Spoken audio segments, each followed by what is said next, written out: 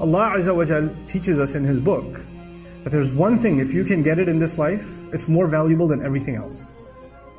Everything else will be okay if you have this one thing. And that one thing is a closeness to Allah, is being good with Allah, and truly developing a connection and a bond with Him.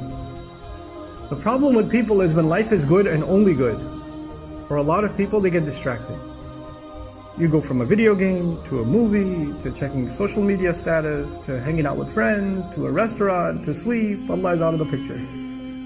It's just you chilling.